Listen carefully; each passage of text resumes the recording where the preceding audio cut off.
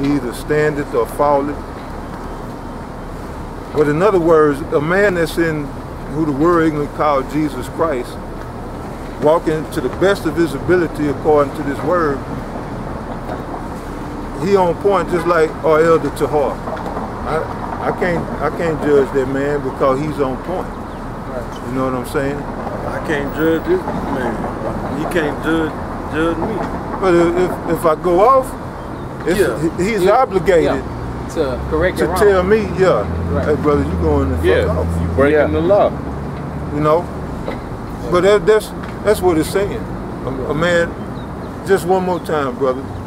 Hey, and I say something, the Most High is raising us up to be judges of the whole world. Right. So by making that statement, we not supposed to judge, that's one of these ideals pushed up by the world. Christianity. Only God can judge me. Right. Yeah, and it's basically it's an excuse to be wicked and do what you want. Yep. Right.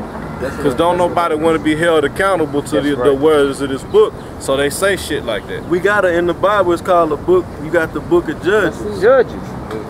And you always had judges in Israel. You had to go before the courts, and then the judges would judge you according to the law.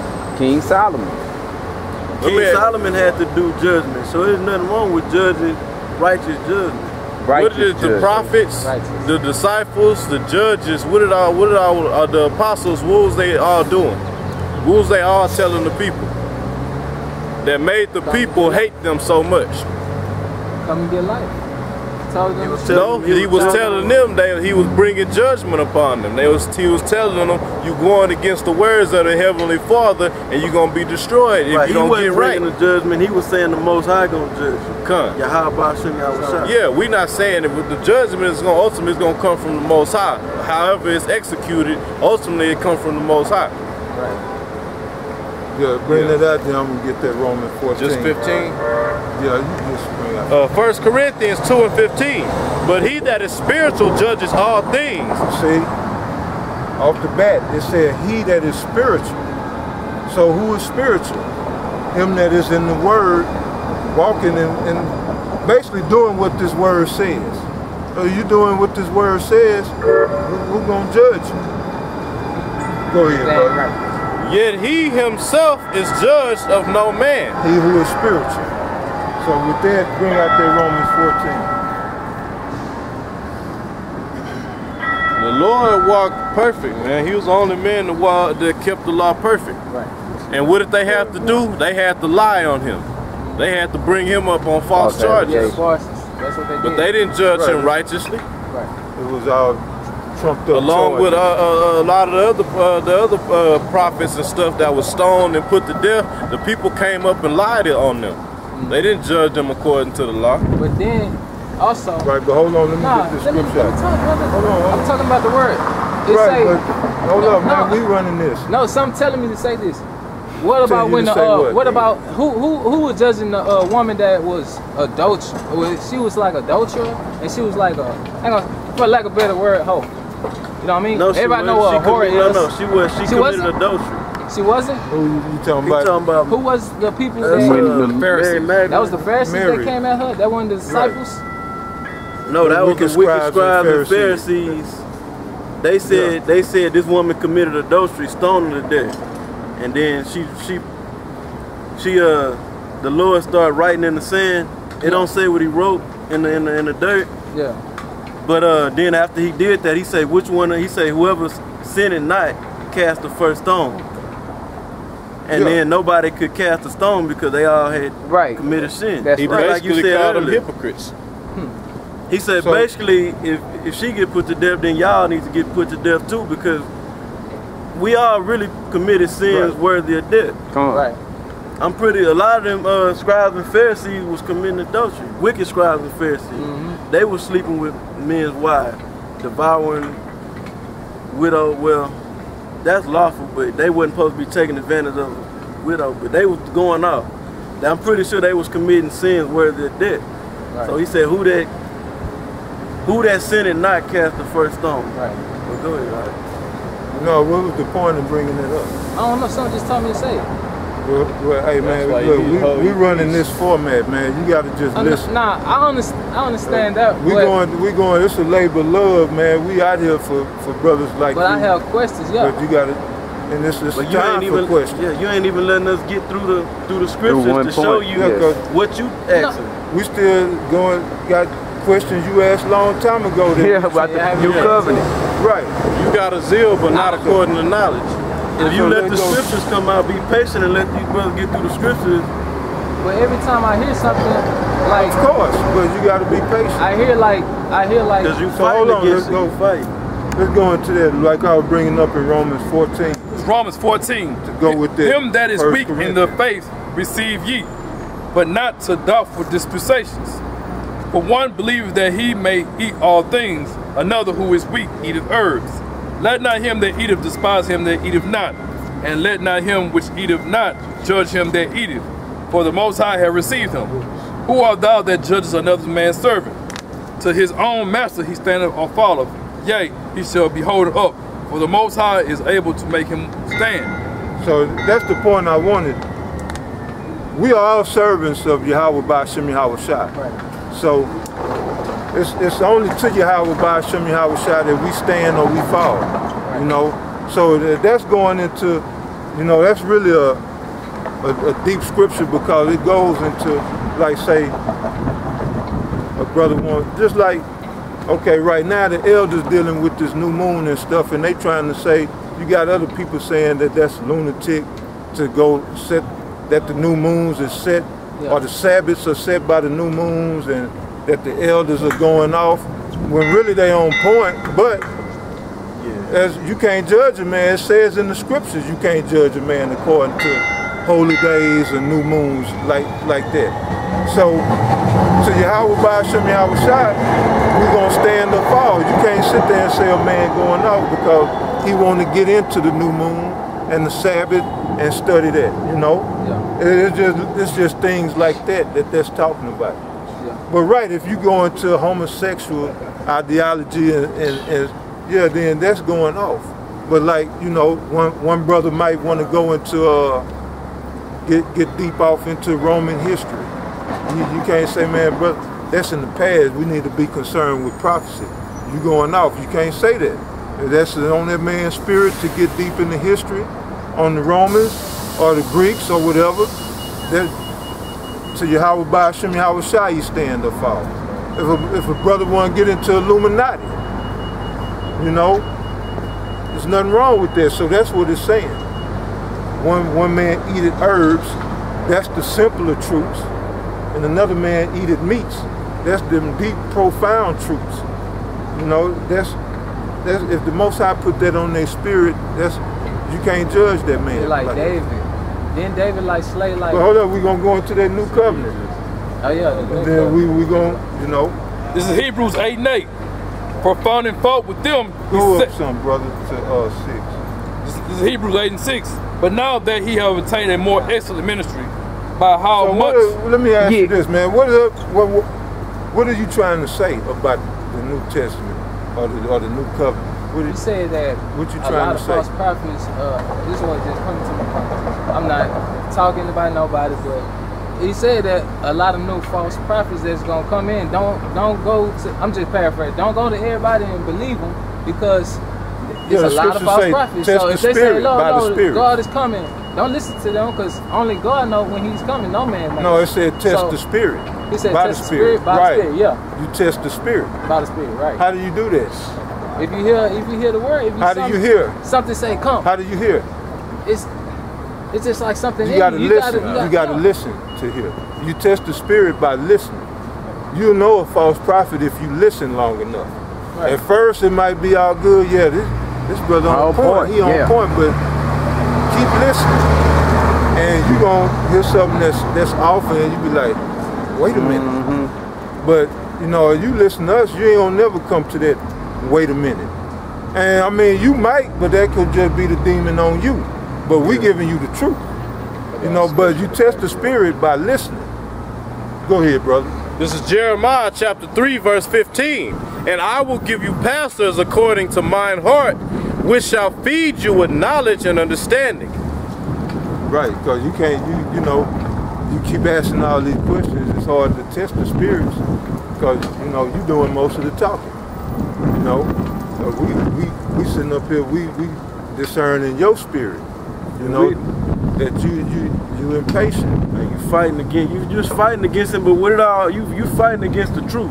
No. But what it all boiled down to is, it applies to us, it applies to you, it applies to all, no, it applies to all Israel. Forget the other nations because they not under these covenants. The Most High ain't, they destiny is when the kingdom of heaven is here, they going into slavery.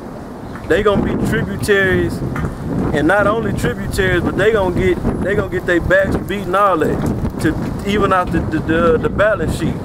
But here's restore the earth and build up our kingdom. They gonna build the same way we did. We went into slavery. We had to build up the White House. That was the main headquarter building. They had to come back to listen to But concerning these Israelites, the so-called Negroes, Latinos, and Native Americans, what it boiled down to is if you were chosen from by the Heavenly Father before the earth was created or not to be delivered in these last days. We ain't even up here saying that we know we gonna make it. But that's why we out here doing what we doing. To make our call. You got that faith that God is working with you, right? Exactly. Right. But check this out. Let me ask you this. If you knew you was gonna be delivered, right? If God just said, do this, that, and the third, basically like they saying, I'm gonna just use the Christian church for an example. Accept Jesus in your life, love everybody, and I'm just using that as an example. And now you saved, because it's all the Christians believe since they in the church and they believe in Jesus Christ that they saved. Then what's gonna make you change? Then what's gonna make you change from being wicked? You're gonna be comfortable like I'm saved, so I can go out and commit adultery. I'm already saved, so I can go commit adultery. I can go steal. I can go commit murder, and you still be saved. But we ain't. Is that love though, to steal? But that's not the point. You're not. See, you. No, they answered that question. Love is the keeping of the commandments. So if it's breaking the commandment, how can it be love? I'm trying to tell you, the only one that's going to be delivered is the elect of the so-called Negroes, Latinos, and Native Americans. It's like, man. No, what I was asking with the new covenant, are you trying to say it's for anybody? But we'll just read it, man. We'll just read it. The new covenant is still for Israel. This Hebrews 8:6. But now hath he obtained a more excellent ministry, by how much also he is a mediator of a better covenant, which was established upon better promises. For if that first covenant had been faultless, then should no place have been sought for the second. For finding fault with them, he said, Behold, the day is come, saith the Most High, when I will make a new covenant with the house of Israel and with the house of Judah. So, keep going. Wait a minute, go back to the what else 7. Is it saying? We're gonna get to it. 7. You ain't got to print. That's for if that first covenant had been faultless, then should no place have been sought for the second. We don't. For finding fault with them, he said. For finding fault with them, who is them? The sinners. Who was under the first covenant? Right. Them were they who was under the first covenant. Which were who? Them were they. It was the Israelites, right? Right. Israelites. So finding fault with Israel. Go ahead. He made a new covenant. For finding fault with them, he said, Behold, the day is come, saith the Most High, when I will make a new covenant with the house of Israel and with the house of Judah. We're going to make a new covenant with the house of Israel. Hold up. And the house of Judah. I don't want to hear, man. Did you hear that, though? I heard that, but keep going. Read again for the brother. No, not that verse. over. Read that verse again. No, I'm saying finish. No, we're going to get to that part. Just listen. For finding fault with them, he said, Behold, the day is come, saith the Most High, when I will make a new covenant with the house of Israel and with the house of Judah. Not according to the covenant that I made with their fathers in the day when I took them by the hand to lead them out of the land of Egypt. Because they continued not in my covenant, and I regarded them not, saith the Most High. For this is the new covenant that I will make with the house of Israel. After those days, saith the Most High, I will put my laws in their minds, and I will write them in their hearts. I will be to them a power, and they shall be to me a people. So the new covenant, instead of the Lord scribing the law in stone, He gonna put it in our. It's gonna be in our spirit. So it's not even. He's gonna write it in our mind, and He's gonna put it on the fleshly tables of our heart, in our inward part. So what does that mean? That means we're gonna keep the law automatic. Right. We're not gonna have to consult a Bible to say, well, what should we do in this situation? What about it's gonna be in us? No, in the kingdom, because in the kingdom. Right, the kingdom is established. When I read it, he told me that. Now, hold on, brother. Okay. And can you start at the top? Because this is Timothy. A king gotta look for himself. But check it out. Timothy wrote this epistle. Now to read the 8th verse, I believe. For finding fault with them. You know what he was quoting? You know what he was actually quoting? He was quoting the Old Testament. That's right. That was the Old Testament that he was quoting the Old Testament. Meaning what he wrote in that epistle, in that letter, he was referencing that based off of the Old Testament. And I'm gonna prove it. Jeremiah. Yeah, Jeremiah 8 and the 8th verse. No, Jeremiah 30. I mean, Hebrews 8 and the 8th verse. It's Hebrews 8 and 8. So when he said that, when he said he was gonna come and do a new covenant, he was talking about the Old Testament, but he was speaking about listen, hold on. When the beginning it said, if he found fault with the first covenant, there would have been no room to sought for another one. But he found fault with the people, Israel. The covenant there was no fault with the covenant. Yeah. So basically they said in a nutshell, in the kingdom, He gonna program us to keep the law. It's gonna be first nature. That sound, I know you broke it down right, but it sounds confusing.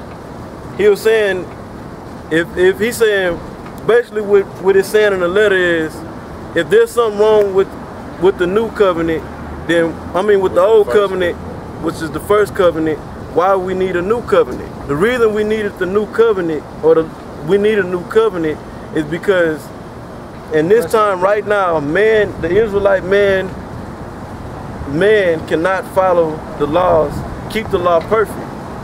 That's why it got to be a new covenant to make it to where we can follow the law perfect. That's why He gonna put the laws in our inward part, basically he gonna put it in our mind. It's gonna be, for lack of better words, it's gonna be part of our genetic makeup. The law, just to keep the law. We gonna know how to keep the law. And that's what did he do when he left, though? Now go back to Hebrews 8 and 8. Like go back to that, brother. Read. Cause you all over the place, brother. But for finding fault with them, he said, behold, the day is come, said the Most High. I'm saying Hebrews 8 and 8. For finding fault with them. If you read one book at a time, to this book, I don't know which books. Well, this for edification. See, I can see you not listening, man, but this for edification. If you